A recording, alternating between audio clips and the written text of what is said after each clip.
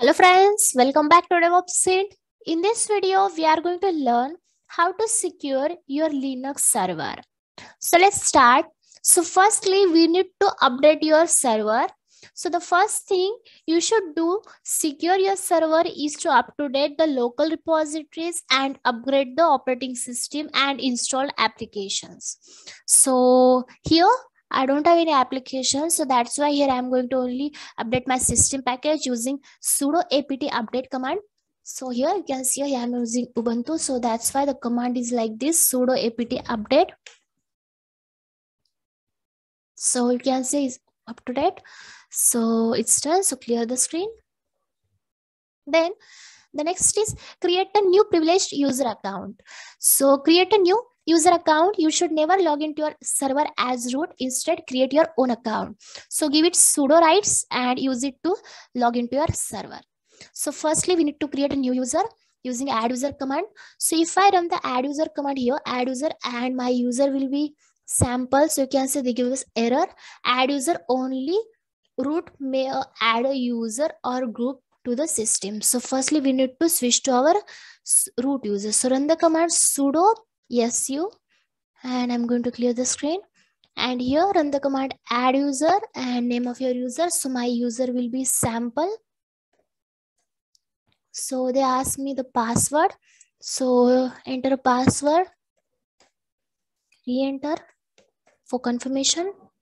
The name, room number, work phone, home phone, other. So it's correct.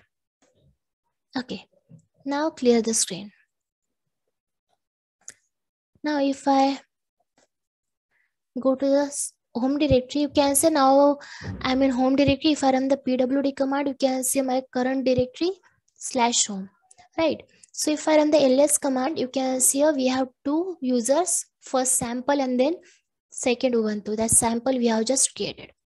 Okay, that's it. So now clear the screen. Give your new user a and the sudo group -g to the users group membership. So for that, firstly, let's check using command. Firstly, go to the Ubuntu user and here run the command cat /etc/group, then pipe grep and name of our user sample. So you can see this is our user and this is our password. Password indicates X and this is our GID, that means group ID, because we are check groups. Okay, so now let's run the command user mode -a-g sudo and then our user. So our user is sample. Now let's check. So you can see in sudo we have two users, Ubuntu and sample. Okay, now clear the screen.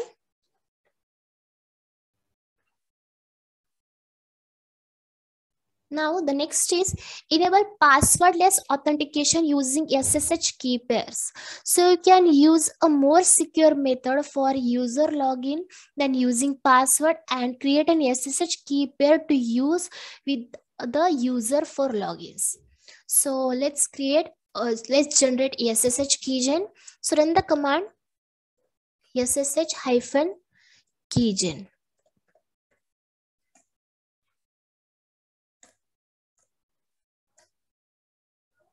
So you can see it's done. Now I want to log into my sample user.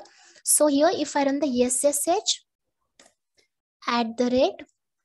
SSH, then name of my user is sample, then @ and the instance IP of your instance and now press enter. So you can see the message permission denied. Why? Because we need to go to this file. You can see here. Open the authentication, no. Replace with password authentication, yes. You can see here. So firstly, we need to go to this file. So run the command sudo nano /etc/ssh/sshd config. Press enter and here you can see password authentication, no. This no replace with yes. and save the file and exit. Then we need to reload the system. So run the command service sst reload. We need to reload the service. Then let's check the status. So firstly reload the service. Then let's check the status. So you can see it's active running. Now clear the screen and now try to log into our sample. So run the command ssh sample, that means user, then @ and then that's our instance IP. Now you can see here, they ask me the password of my sample user. So I'm going to enter my password. So you can see now I'm in sample user. You can see here I'm in sample user, right? So now I'm going to run the command exit to exit of sample user. So you can see here now I'm in root user. That means my Ubuntu. You can see here. So now here when I'm trying to log into my sample user, you can see here the command is ssh sample @ then instance IP. Then every time they ask me the password of my sample. You can see here. When I enter my password, then I'm going to log into my sample. But here, if I run the command ssh -copy -id, then space, then name of my user sample, then @ and then instance IP. And then press enter. So now they ask me the password of sample. So I'm going to enter. And now I'm going to try to log into my sample user. So you can see here, now I'm going to log into my sample. So you can see here, I'm in sample user. You can see here without entering password. You can see here you can see in my screenshot. Now it is here also, and you can see here also. You can see the passwordless login to my sample user. So that's the command. Here you can see the command is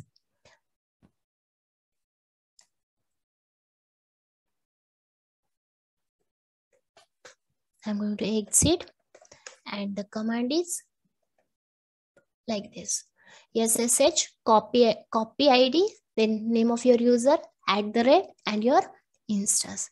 Then simply run the command ssh user @ and instance IP and the passwordless login. You can see here now I am in sample user. So it's done.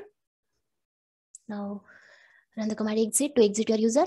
Now the next is configure password expiration. So there must be a password expiration policy existing which have a minimum and maximum password age, forcing user to change their password when they expire. So here if I run the command -l and name of your user sample. So you can see your last password change July 88, then password expire never, inactive never, account expire never, then minimum number of days between password change 0, so on. So now here I am going to set the expiration date of password. So here I am going to run this command, that -m. That -m means maximum number of days. So maximum number of days, that means after 60 days, the password automatically expire. Now let's check using this command. Now you can see here the expiration password expire date never. Now you can see the changes 6 September 2012. Then now the next change is this, that -m means the maximum number of days, then -m means minimum number of days, and that -w means the set the number of days warning. So here I'm going to set the minimum number of days 7 and the warning number of days 7. So let's change. And now let's check. So you can see here the minimum number of days between changes 0. So here you can see now I'm going to set this 7, and here already the warning expires date 7. That's why here there is no any changes. So that's the configure password expiration. Then the next is enable a firewall. So you can here you can see now you need to install a firewall, enable it and configure it only to allow network traffic that you are disnet, and a unaccomplished firewall, that means UFW, is easy to use interface to IP tables that greatly simplifies the process of configuring a firewall. So here, if you don't have, then you can install the UFW using sudo apt install UFW. Then by default, UFW denies all incoming connections and allows all outgoing connections. This means any application on your server can reach the internet, but anything trying to reach your server cannot connect. So now let's check. So run these 3 commands. First, make you can log in by enabling access to SSH, HTTP and HTTPS. So run these 3 commands. So firstly clear the screen and let's run. Then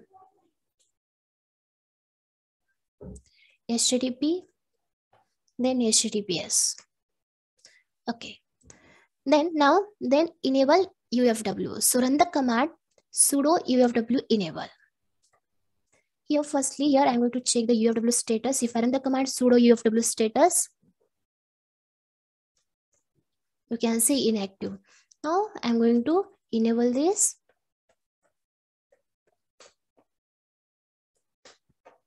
Now let's check the status. So you can see it's active. Now if you want to this action allow replace with deny, then run the command this sudo UFW enable with disable.